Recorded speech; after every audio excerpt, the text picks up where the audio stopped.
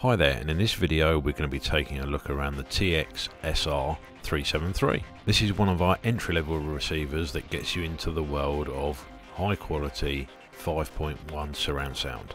This receiver supports Dolby Digital and Dolby True HD, along with DTS-HD master audio and many other DSP formats that you can select within the unit. There's also support for USB and an auto mic setup, making it that much easier to set up your AVR. As I previously mentioned, here's the controls for the surround modes and selecting the other DSPs.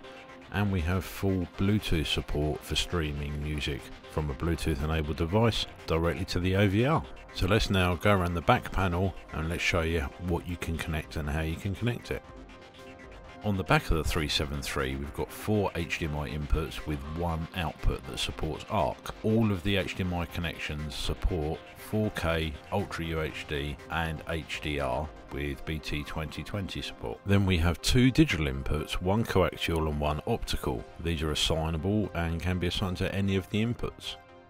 There's also a set of legacy inputs, both analog for video and audio, along with an AM and FM tuner all built in. And finally we have the speaker connections. Now this is a 5.1 channel AV receiver, so there's 5 built-in discrete amplifiers, and each amplifier has an output of up to 135 watts per channel.